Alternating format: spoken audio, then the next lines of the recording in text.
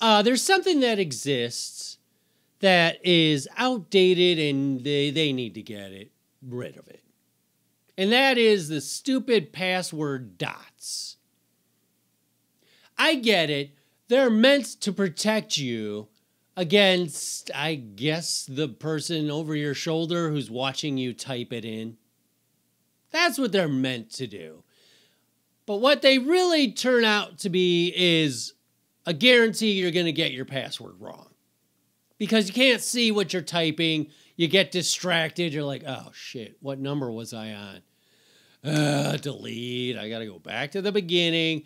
Did I uppercase that letter? I have no idea. Go back to the beginning. Do it again. It is more effective at annoying the hell out of me than it is protecting me from the possible person who's lurking over my soul. Because how many times are you typing passwords in where people are looking over your shoulders? 1%, 0%.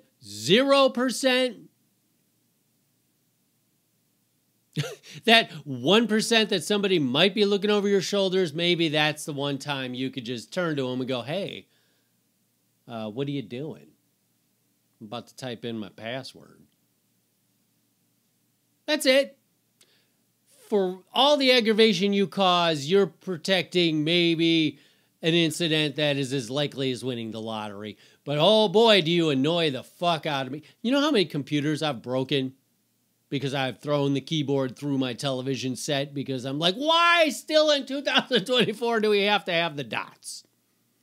They do nothing. And on that same note, stop sending me notifications telling me that my passwords are compromised.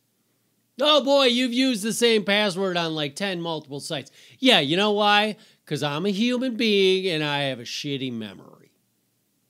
We all do.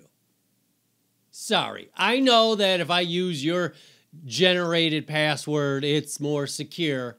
But oh, God help me if I can't remember it. Or if I can't access it. I'm terrified every time I use one of those because I think there's zero way I'll ever get my password back because I have no idea what all these symbols and letters are. So I have to hope that there's a reset password option just in case it doesn't pull it up automatically. So yeah, I have a lot of passwords that are similar. Sorry. But they tell me, oh, you better change it. And then I make the mistake. Well, all right, maybe I'll change it. And then 4 hours later, after nothing works and it doesn't save the new password, or you go to confirm it, and because of those stupid dots, you're not even sure if you're confirming it correctly, and then it tells you invalid password. And then 8 hours later, you're just thinking I should have just left it the way it was, because honestly, even if somebody wants to hack me, what are they going to do to me? I'm broke. And I should have gone to, I called in sick to just change all my passwords because I have 4,700 of them. And now I lost that money and none of my passwords work now.